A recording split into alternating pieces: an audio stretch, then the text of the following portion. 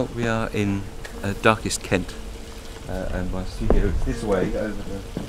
It's a very safe bridge, but particularly better. Fish. So I work, draw and paint downstairs. Generally draw here, generally paint there, but that's all space to use. Music has been recorded here. It works as a recording studio as well. My working days have always been fairly structured, but during lockdown they've been extremely structured. I go for a walk every morning out in the fields and explore the forests and the countryside. Come back, have a coffee, do a drawing, think about what I'm going to do. So I'll just sit down and do an 8-hour day. The music's around as a distraction. And then upstairs is all computer land. So the drawings and photographs and everything physical gets made down here, and then it all moves upstairs and is scanned. The top couple of shelves are my books from very early comics like Arkham Asylum and Violent Cases, Mr. Punch, Black Orchid, and then Sandman, doing all the covers and the design work for that, and then children's books, my own books, Cages, Pictures That Ticked books, and Black Dog. Books with others like John Cale and Richard Dawkins. The other books are they're a mixed bag. Lots of artist books, illustrators, photographers, some comics. I like this sort of hermetic feeling of being surrounded by voices talking to me all the time, and I can focus and shut them out, and that's easy to do. But you only have to look up and glance over and you're inspired by something else. I love buying other people's work.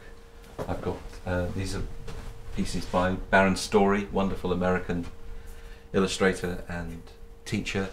I like trying to just get an example of all of the people who have meant a lot to me. To see the hand movement on the paper and get a sense of them and the gestures that they make, and the thoughts that they have transferred to making marks.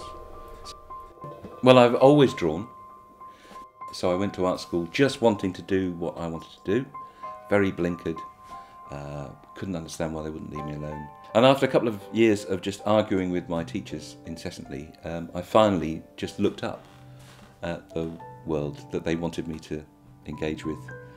And I've been a sponge ever since, really, and I love art from around the world, pretty much a bit of everything, and it's all gone into my toolbox.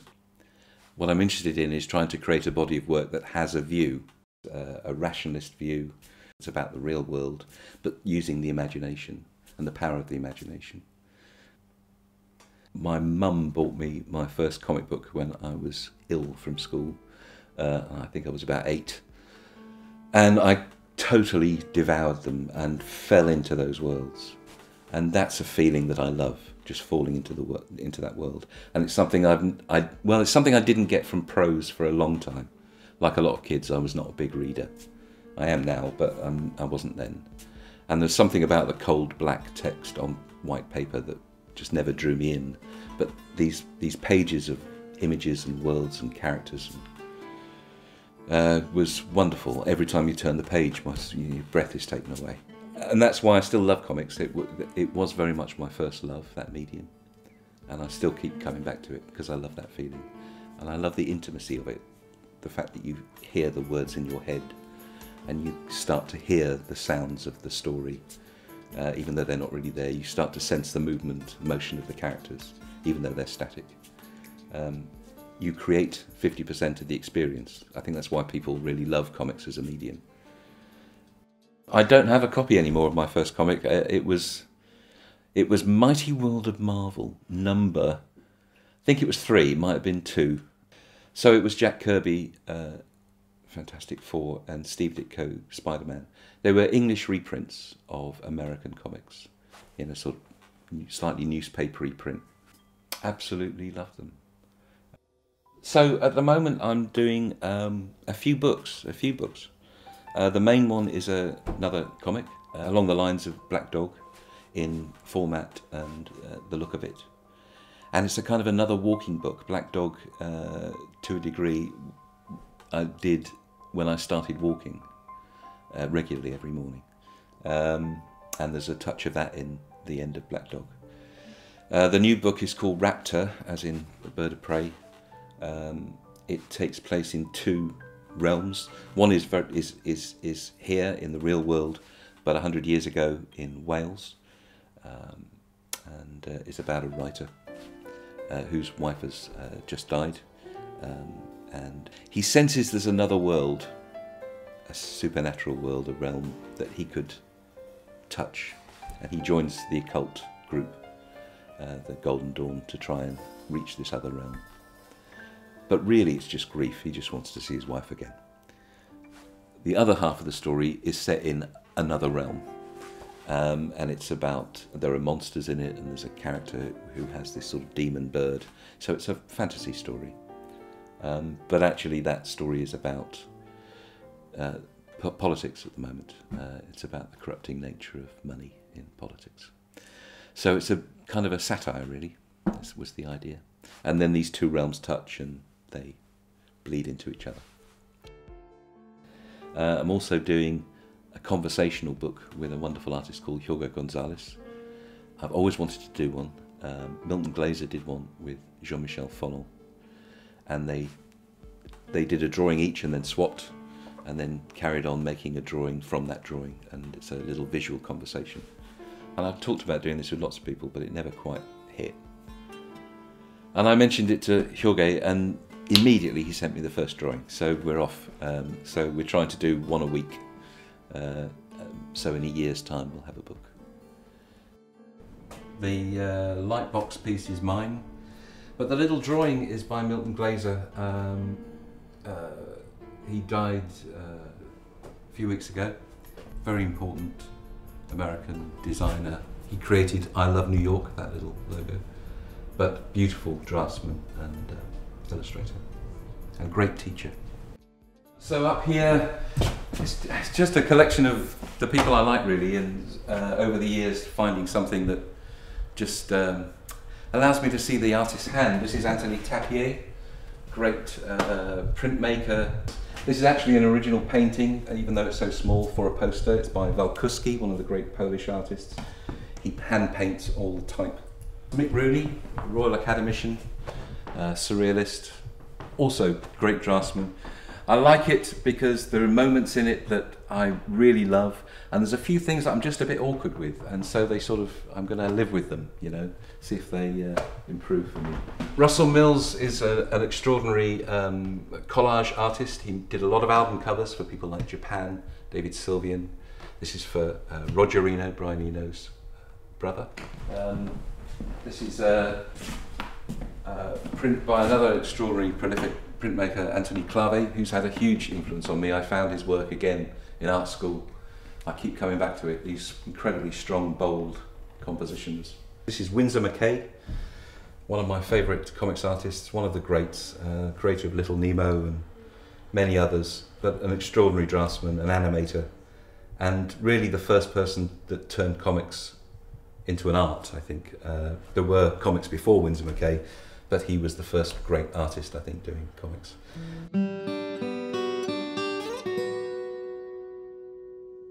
So this is upstairs in the studio.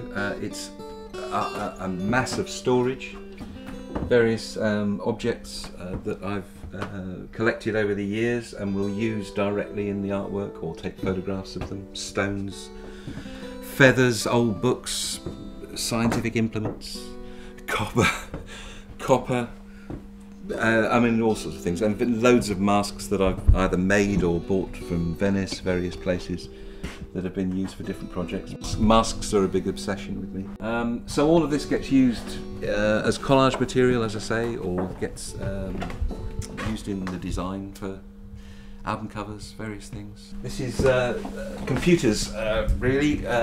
Everything gets scanned. I don't draw in the computer. I've never really got on with that. I know lots of people do, but I still like getting my hands dirty and making physical objects. But everything gets scanned, and the control that the computer gives me is what I'm after, really. So sometimes it's simply a matter of cleaning up and getting things ready and getting the most out of the colour and density of the inks for print.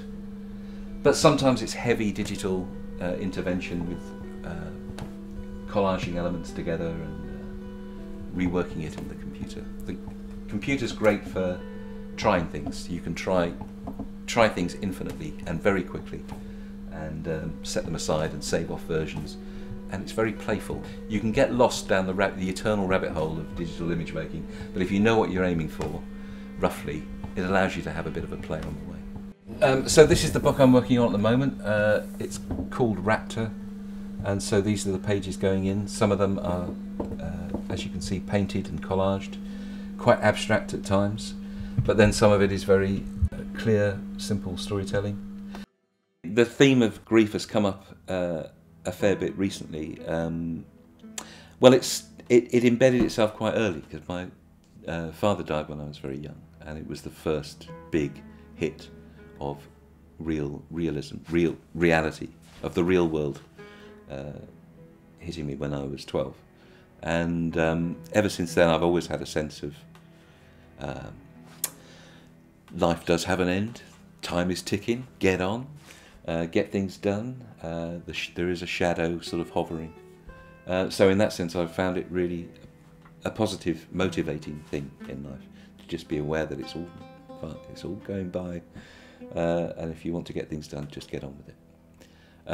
And so last year I was dealing with my mum, who died last year, and so dealing with her decline and all of those feelings has been really again very strong.